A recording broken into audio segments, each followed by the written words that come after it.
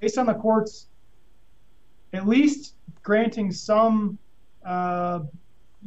weight to Stoppani's arguments in the motion to in denying the motion to dismiss, it sounds like maybe the court does think he's got a chance there.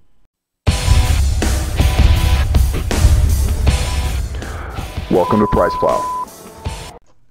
Welcome back, everyone. This is Mike with PricePlow, and once again, we're bringing back Nick Gingo of the Renner Otto Intellectual Property Law Firm in Cleveland, Ohio. In an earlier video, hi Nick, how's it going lately?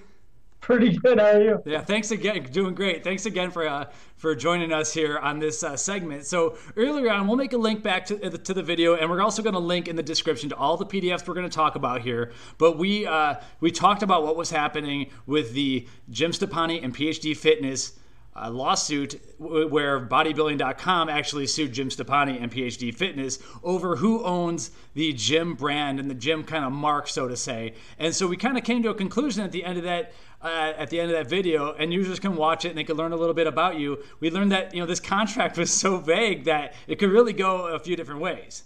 And so we have some new updates. A lot of people have been posting, hey, what's the latest updates on this? I'm seeing the gym brand at both GNC and Amazon and bodybuilding.com. So what's been going on? And there have been some updates on March 15th. Some new documents dropped. And they're pretty complicated from a layman's perspective. So figured there's a great chance to have you come back on. Yeah, happy to be on. Happy to come back. When we talked before, we had, made note that there'd be a lot more here, and there already is.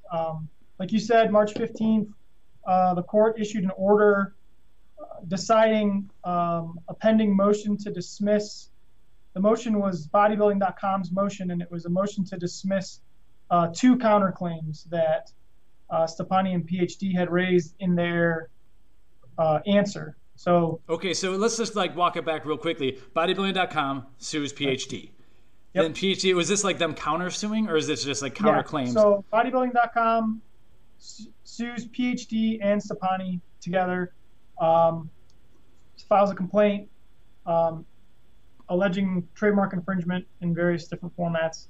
Then Stoppani and PhD file an answer, which is what you have to do when you get a complaint. In their answer, they deny all the allegations by bodybuilding, and then also include what's called counterclaims, which is basically just a cross lawsuit. So they said, no, we're not infringing your trademark, and in fact, you're infringing our trademark. Gotcha. And so the two counterclaims that were at issue in this. So the answer, complaint, answer, and then there's a response to the counterclaims filed by bodybuilding, which just denies those. That's all of the initial pleadings. At that point, bodybuilding.com then moved. Well, so there was some motions for preliminary injunction, which we'll talk about in a little bit. Okay. But for now, we'll talk about the motion to dismiss. After the initial pleadings, bodybuilding.com filed a motion asking the court to strike the first two counterclaims of, actually it was three counterclaims? Three counterclaims. The three counterclaims in the answer. The first one had to do with federal trademark infringement. The second one had to do with Idaho registered trademark infringement, and the third one had to do with Idaho common law trademark infringement. So those were the three counterclaims that bodybuilding.com asked the court to strike from the case. Their argument being that Stoppani and PhD hadn't alleged sufficient facts to state a plausible claim for relief. That's the standard. Parties briefed it up. That was where the agreement kind of came into play, and that's what we talked about in the last video, was that this joint development agreement that you had linked to previously, and I'm sure you'll link to again. Basically, what it came down to, and what we talked about then, was who owned the marks / who had a license to use the marks. And at the time, like you said, the gist of it was the agreement's not very clear. To be honest with you, I kind of thought that the court would lean more towards bodybuilding.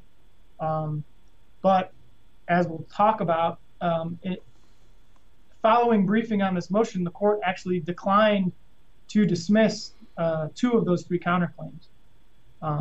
So basically, plaintiff, bodybuilding.com, argued for dismissing these counterclaims based on sections 8.2 and 20 of that agreement, which had to do with the a license. And the survival of it too after. What's that? Yeah. And right.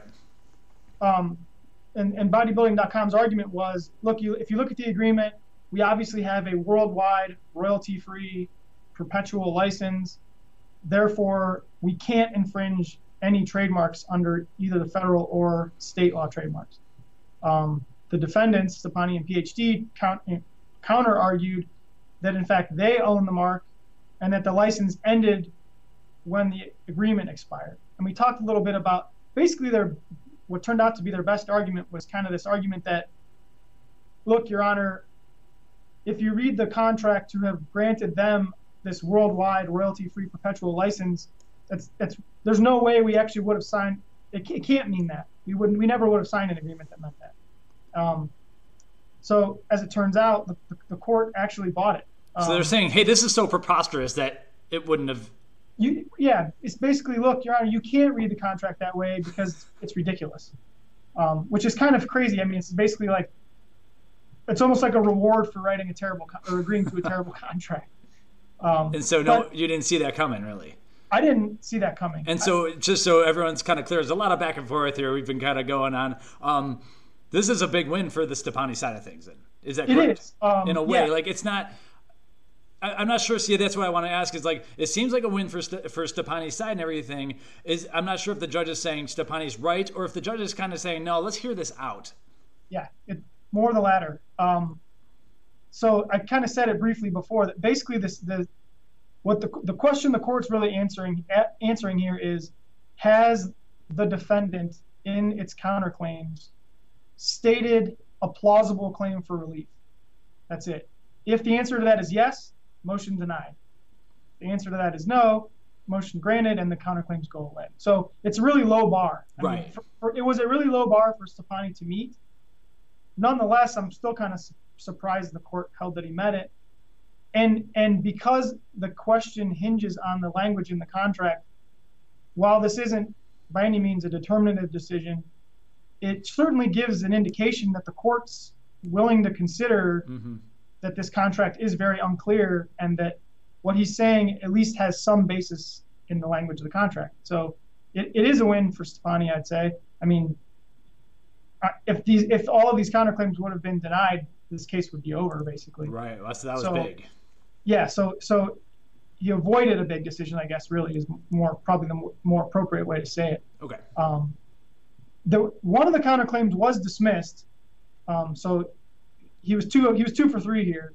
But the one that was dismissed was actually the one that had to do with Idaho registered trademark infringement, and the court dismissed it because there is no Idaho registered trademark. And I didn't look into it too much. I thought it was kind of funny that I don't know if maybe they accidentally included the statutory language for registered trademarks or what, but the court seemed kind of like pretty dismissive of the whole thing. We're just like, yeah, that one goes away because there's no registered trademark, but I'll focus more on this other stuff. So okay. So that was the lone loss. If you look in the order, it says some things are granted, some things are denied. That's what the court was. The court parsed out each counterclaim and then dealt with each one. So gotcha. So for you as a lawyer, when you see something like Idaho trademark come up, and I assume you're only in the Ohio bar. I'm not sure if that's the right way of pronouncing that, but what do you have to do? Do you have to get an Idaho-based attorney then in that case? Not necessarily. There's lots of complicated rules about practicing law without a license and things like that. But basically, so we talked a lot about trademarks in general in the last call, and we talked about there being federal trademarks, state trademarks, registration-wise. Basically, every state has a trademark register. Ohio does too. The reality is that it's kind of, if you're going to spend the money, and I think I said this before, if you're going to spend the money to register a trademark with the state, you're better off just spending it and registering with the federal government because you've got national coverage instead of just the state. So state trademark claims are typically brought along with federal trademark claims. Like in this case, it's kind of like a belt and suspenders type of thing. In that situation, those claims kind of go along with the federal claims, and that's why it's in federal court, even though they're technically state law claims. Gotcha. Okay, so the other stuff's bigger, obviously. Yeah, the federal trademark claims are where the real issue is going to be. Okay, so they'll all rise or fall together. What do you foresee happening next? Or in a typical case, what would happen next? So in a typical case, things will keep moving. I mean, the pleadings haven't changed because the counterclaims are still there, most of them. So discovery will keep moving along. I'm pretty sure they're in discovery. It's kind of hard to tell from the publicly available stuff on Pacer what's going on in discovery, because discovery is all outside of that. Like, so discovery is asking for and receiving information and documents between the two parties. I'm guessing, I didn't look at the order. I'm guessing that'll go through the summer. And then at the end of discovery, there's usually another big round of briefs called motions for summary judgment, which I would expect. However, and I mentioned this to you before we went live here, there are a couple other briefs that are still they're pending, and the court hasn't dealt with them yet. So part of the initial pleadings, in addition to the answer and response and counterclaims, was a motion, actually cross motions, for what's called a preliminary injunction. So bodybuilding.com is seeking a ruling from the court that during the pendency of the case, Stoppani and PhD should not be allowed to use the Jim mark or trade dress. Conversely, Stoppani and PhD have asked for the same thing the other way. And so, is that going to be? Does the judge need to decide that next, or is there an order of events, or is it? Because that would be big. That would be big money for someone. It would be a big deal. Yeah. It's always up to the judge as far as the control of their docket. I mean, the judge could sit on it forever. The judge could rule on it tomorrow. A ruling on it would be nice because it will create leverage for somebody, assuming that the court enjoins someone. So assuming the court stops someone from using it, it's going to create an additional leverage for purposes of settlement. This is a weird case, though. I'd almost be surprised if the court enjoined anybody at this point because of the way the court ruled on Stoppani's or ruled on the motion to dismiss. So in order to get a preliminary injunction, you have to prove four things. You have to show that you have a likelihood of success on the merits, that you have a likelihood of suffering irreparable harm if there is no injunction granted. You have to show that the equities are in your favor, and you have to show that it would be in the public's interest to grant your motion for a preliminary injunction. So because there's cross motions, they kind of both argued everything, which is kind of unique. Going through those factors, likelihood of success on the merits, which basically just means who's more likely to win the overall argument of trademark infringement. Like I said, if you would have asked me, when you asked me 2 months ago, I would have leaned towards bodybuilding based on the language in the contract. But I think maybe I put too much weight in that. Based on the court's at least granting some weight to Stoppani's arguments in the motion in denying the motion to dismiss, it sounds like maybe the court does think he's got a chance there. And if that's the case, then maybe likelihood of success on the merits goes his way. The other factor, likely to suffer irreparable harm in the absence of an injunction, I think that's a wash. I mean, if nobody's enjoined, everybody kind of keeps doing what they're doing, and so I don't think anybody's going to be overly harmed. Favored by the equities, that one has to do with maintaining the status quo, and I think bodybuilding.com has a decent argument there that the status quo is they are the exclusive supplier of Jim brand products, and therefore, in order to keep the status quo, an injunction in their favor would be necessary.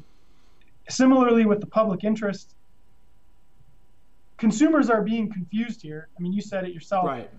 People are wondering why they're seeing this brand all over the place from different suppliers, which makes me think that the court might want to enjoin someone or everyone. I mean, because at the end of the day, and I don't think this will happen. I think more generally the courts and the public have kind of gotten away from the basic consumer confusion protection system that trademarks really are supposed to be. But the reality here is this: we are currently in a very confusing situation. Nobody knows where this stuff's coming from, or you know who it's coming from. I mean, people know it's one of two suppliers, but it is still pretty confusing. So at the same time, you really don't, just because the supplements are made in a factory that I could never tell you where they're at. So I guess, but that's a lot of supplements. That's the majority of supplements, really. Yeah. So I'm not sure how a court would weigh that, but right. But so that's probably what I would guess will happen next. I mean, we got the decision on the motion to dismiss was in mid-March, so we're like April. We're like a month and a half out from that. So I guess my thought would be if we were going to get a decision on the preliminary injunction stuff, which I think was actually briefed before the motion to dismiss, we probably already would have got it. So maybe the court's going to let it go a little ways. And the longer the court lets it go, the more it starts to seem like nobody's going to get enjoined, because obviously the court isn't that worried about people being confused or harmed.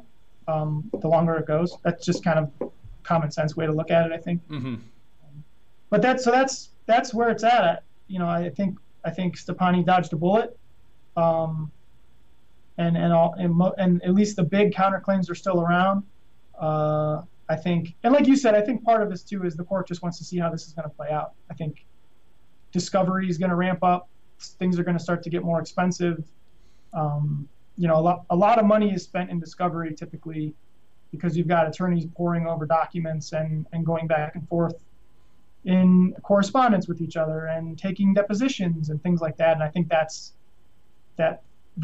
what's going to happen now. I mean, I think the parties are going to kind of settle in and start chipping away at each other as far as that goes. So how does discovery work in terms of the details? Like, let's say I think Stoppani had a Gmail account, for instance. I mean, tons of people have Gmail accounts. So let's say there's a Gmail account involved in a case, and we want to see, the relevant evidence. How does this work? Does one lawyer ask for it from the other team, or do we get subpoena Google? Like, I have no clue. I've always kind of wondered about that. Yeah. In discovery. So discovery in general typically starts off with written discovery requests, they're called, and these are actually and you'll see them sometimes. I wouldn't be surprised if some show up. Let me put it this way: there will definitely be a fight about discovery at some point in this case, because there is in every case. And when that fight happens, somebody's discovery requests or responses will get posted on Pacer. But and when they are, you'll see that it's basically each side exchanges discovery requests with the other side, and those requests can take the form of requests for production, which is asking the other side to actually give you documents, interrogatories, which are questions that are posed to the other side for response, like a written response, or there's actually things called requests for admission, where you literally say, admit or deny the following fact, and then they admit or deny it. And it's in those discovery requests that one party will seek, for example, like you said, emails about certain topics. And so what you end up seeing is things like, please provide all documents related to, I mean, they can be really broad. All documents related to the development of the Jim mark. And excuse me, all email. And it varies from jurisdiction to jurisdiction. Like here in Ohio, we have some pretty strict electronic discovery rules. So electronic discovery is things like emails. As recently as 5-6 years ago, the easiest way to crush a small opposing party was to ask for a lot of electronic discovery, because you would force them to search servers worth of stuff and produce thousands and thousands of emails based on really broad, like I just said, anything related to JYM. Which was probably all of his emails, pretty much. Exactly. Yeah. You can imagine that's going to be a ton of documents. So at least in the Northern District of Ohio, we have rules about, there's kind of like the stepwise, first each side identifies custodians, like people who likely have, because the thing is, you don't even have to limit it to a person, technically. Like you could just say, I'm from PhD Fitness. I want everything the PhD has in its custody, possession, or control related to Jim, and that would be his emails, everybody else's emails, paper documents, presentations, anything. So it can get insane. So at least in the Northern District of Ohio, and the parties can agree to this as well. You can kind of narrow it down to, I want emails from these 3 people.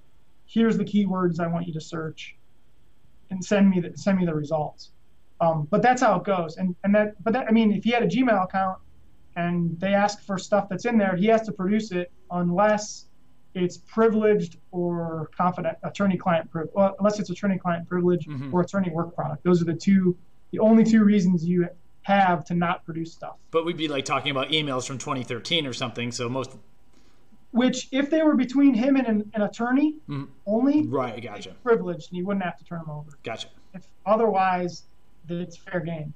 Right. Now, what if there was another case where some emails got exposed that were not? There was, let's say there's 4 parties involved in an email, and during discovery you ask for all emails related to XYZ, and then the party gives up everything that supposedly is related to XYZ, and then one of the other 4 people on the email thread actually forwards you a little bit more that was not disclosed. Kind of saw this in another recent case. Are there penalties for that? Like, what happens when that's illegal? Yeah, it is. It's a violation. I mean, illegal. It's a violation of the federal rules of civil procedure, and the result can be it's called discovery sanctions. And I mean, depending on the egregiousness, the court can do all kinds of things. I mean, like I said, with the court and their discretion with respect to their schedule, they have pretty wide discretion with respect to discovery sanctions too. I mean, it could be something like you're deemed to have admitted everything or certain things. You're not allowed to produce evidence on this or that issue. Depending on if it had to do with an expert, maybe that expert's no longer allowed to testify. Things like that. Gotcha. A lot of it depends, though, on like how much prejudice arose out of the situation. So, like in your hypothetical, if that extra little thing wasn't discovered until really late, and the night of trial or something, that's a lot of prejudice. If they produced documents and then they were like, oh, we forgot this one disk, here you go, and they sent it like a week later and it was still well in the middle of discovery, right? It's kind of no harm, no foul type of thing.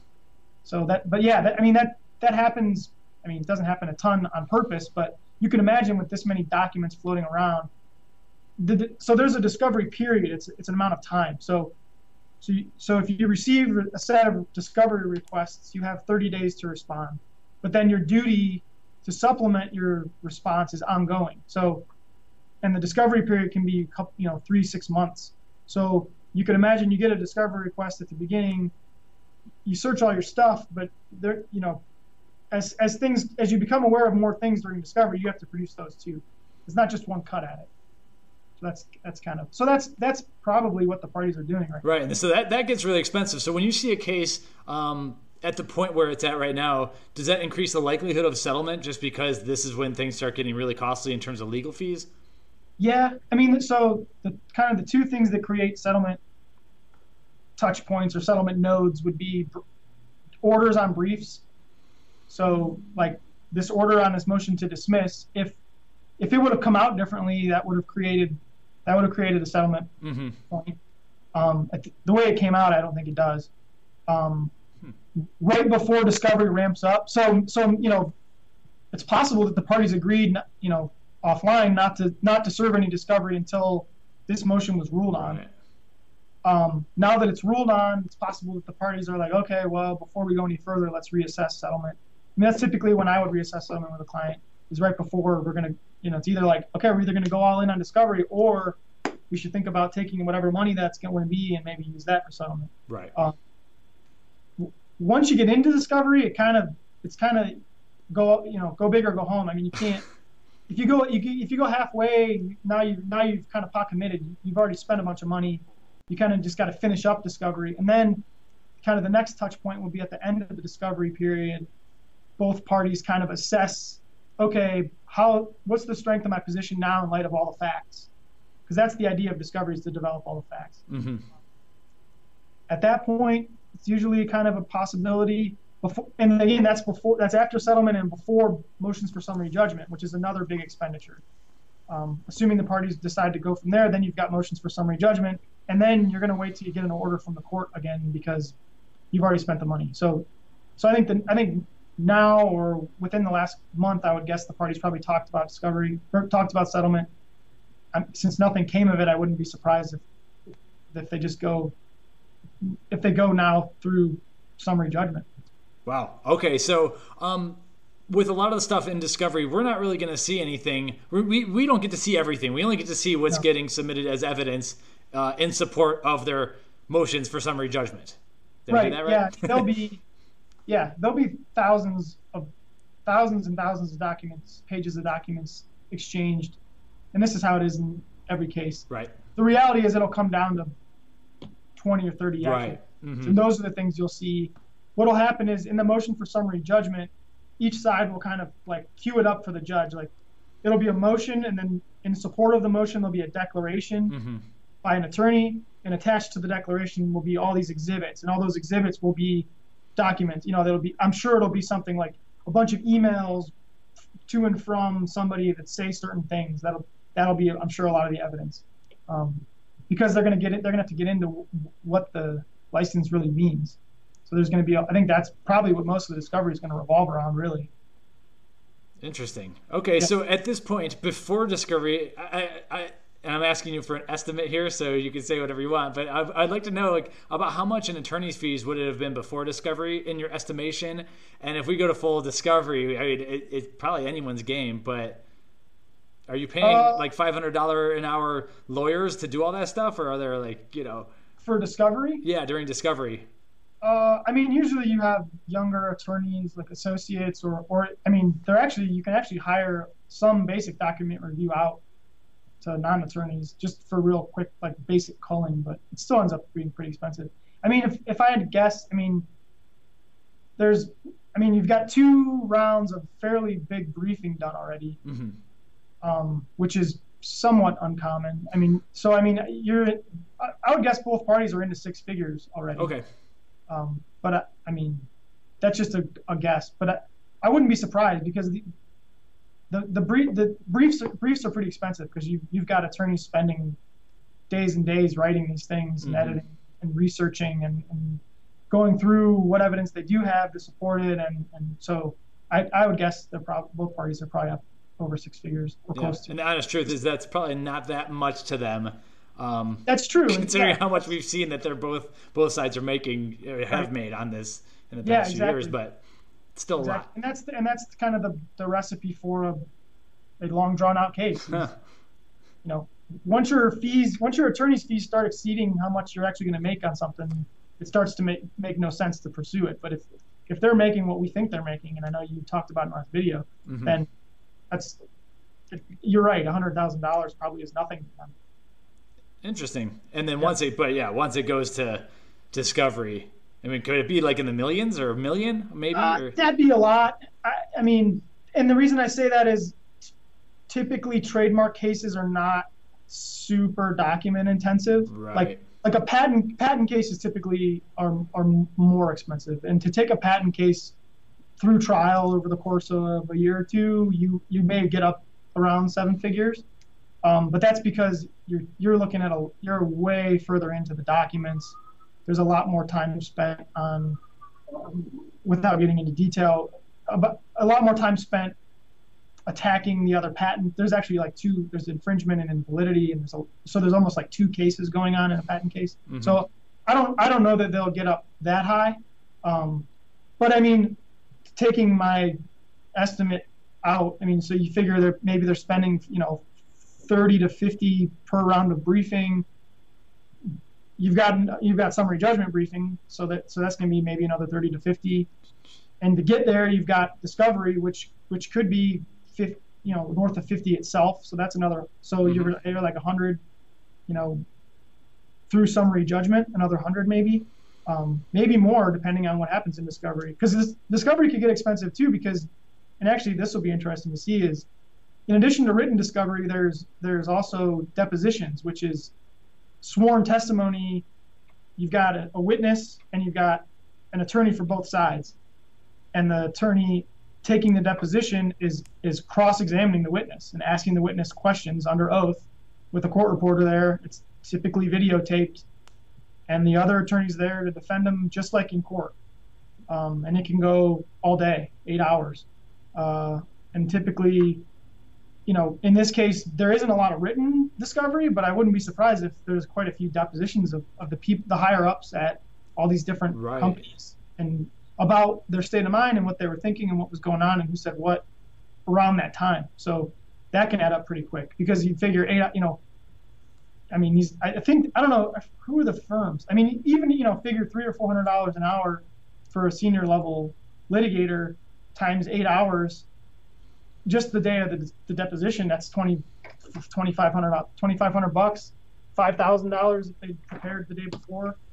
Do you sometimes have to pay the person getting deposed too? Like some of these guys are no longer at bodybuilding.com. They're at different companies and stuff. So you got to pull them away from their day job. Is that legal, or how does that?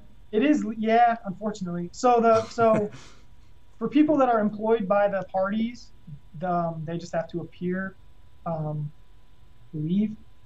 But I know there's a federal rule about compensating people who are deposed, but the amount is not commensurate with what they will be making. Okay. It's like your mileage under the federal mileage rules, which is like 40 cents a mile or something. Right. I think like a stipend for lunch or something. It's definitely not worth. And actually, depositions are a pain. I mean, those can create leverage if you've got people who are busy and don't want to deal with it. Again, not necessarily in this case because there's so much money involved, and it seems like this is Stoppani and PhD's baby. Mm-hmm. I can't imagine him or them deciding to roll over because they don't want to sit in a deposition for a day. Right. In smaller cases, that can be a determining factor. I mean, it's 8 hours out of your day, or 2 days out of your life, at minimum, to go sit and get yelled at by an attorney. I've read some depositions, and you can feel the intensity just reading them, and it seems nerve-wracking. It's not court, but it's a lot of the time those depositions get played in court. So I mean, it's not a whole lot short of that, really. Right. Okay. Well, yeah. Anything else to add about this? I don't think so. I mean, I think we'll just wait and see what happens. Like I said, I wouldn't be surprised if we get some sort of action on discovery disputes. I mentioned that earlier. What happens is a party will look at discovery requests and say, I can't answer these, they're too vague, or they're too onerous. And so they'll refuse to produce documents, and the parties will go back and forth, and then they'll complain to the judge, and then the judge may or may not grant discovery from one or the other. So that may crop up. That's kind of typical for a bigger case. But other than that, I think we wait and see what the court does with the preliminary injunction motions, and once discovery closes, we see if summary judgment pops up. Gotcha. All right. So when we originally wrote about this, I wrote that it felt, in my opinion, it seemed like Stoppani was pushing all his chips in the table.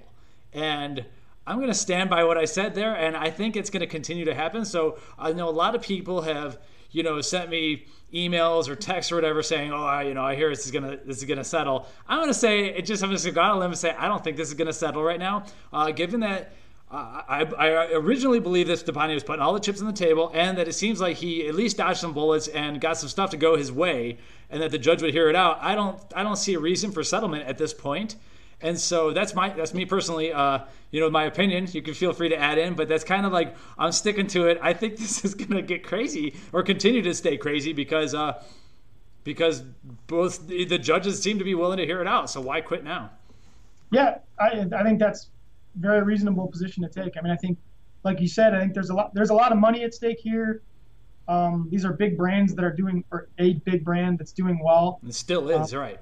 And it is a very open question there's no clear winner here. I mean, you were surprised by the motion to dismiss ruling. So given that, and kind of what we know about the industry in general, I could totally see this thing going all the way, or at least through summary judgment. Right.